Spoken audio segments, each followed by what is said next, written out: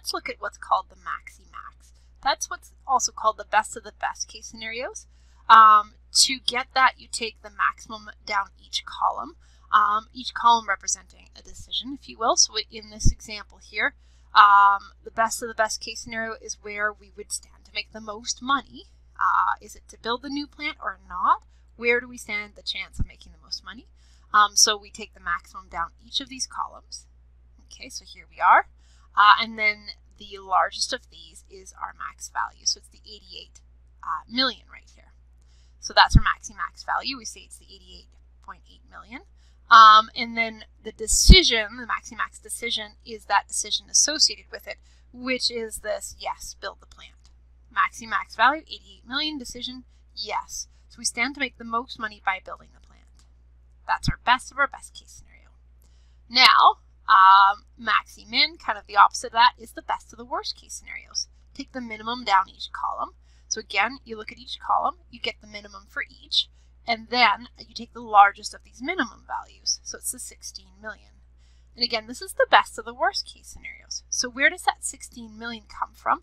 That's actually this value right here, which is your worst case scenario. What if your demand was only 1 million metric tons of pellets over the 10 years? So if it were the very lowest demand, way lower than you thought, or might hope for, then the best you can do is this 16 million, and you can do that by not building a new plant.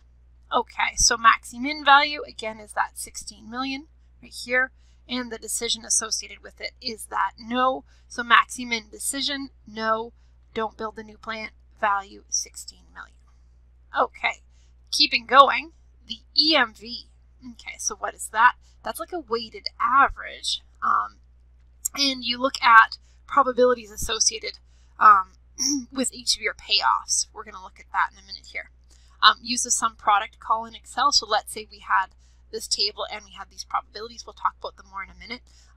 What we do is we take a sum product between the all of the payoffs down each decision or down each column with those probabilities.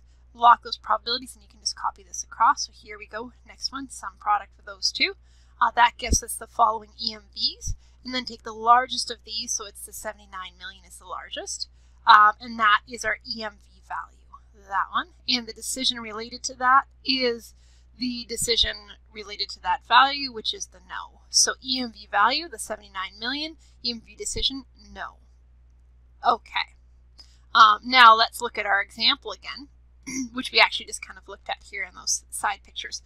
Let's calculate those EMVs and the Maximax and Maximin with this pellet plant example. So let's look at those 10-year payoffs, and let's get the Maximax, the Maximin, and the EMV related to those 10-year payoffs. Okay, and let's let the following be true. Let's let the following probabilities be true. So 1 million metric tons, the demand for that, or forgive me, so the odds of having 1 million metric tons demanded over the 10 years is 5%. 2 million, 10%, 3 million, 25%, 4 million, 50%, and 5 million, 10%. I get these numbers from taking my original demands and timesing them by 10. These probabilities, we actually saw them previously. So these are the odds of each of these demands. Okay. They're kind of a guess, but maybe they're an educated guess as to how they got these probabilities. And now let's see how we do this in Excel. So here we are in Excel. Here are our payoffs. Again, this payoff table for this 10-year pellet plant example. Here are our probabilities again.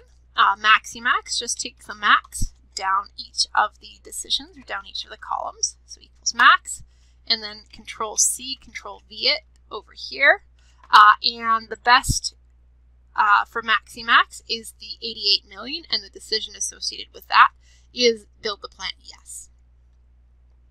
So Maximax, the value is the 88 million, and the decision is yes, build that plant. Perfect. Oh, sorry. Is the yes. Perfect. Okay, now next one, the Maximin. So same thing, just do a min down the columns here, or down the each of the decisions. Take the best of those, which is the 16 million. So the Maximax, the value is the 16 million, and the decision is no, do not build the plant. Okay, if we're going to have low demand, absolutely don't buy that plant. Stay on this side here.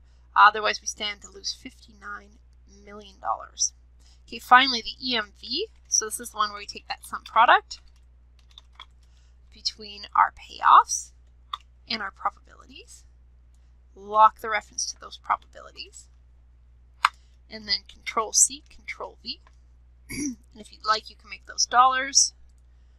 Okay. Good. There we go. Good. And take the largest of those two values. So it is the 79 million. Okay, so for the EMV, the actual value we would say is that 79 million. And the decision is the no, do not build the plant. Okay. That concludes how to calculate the EMV, the Maximax, and the Maximin.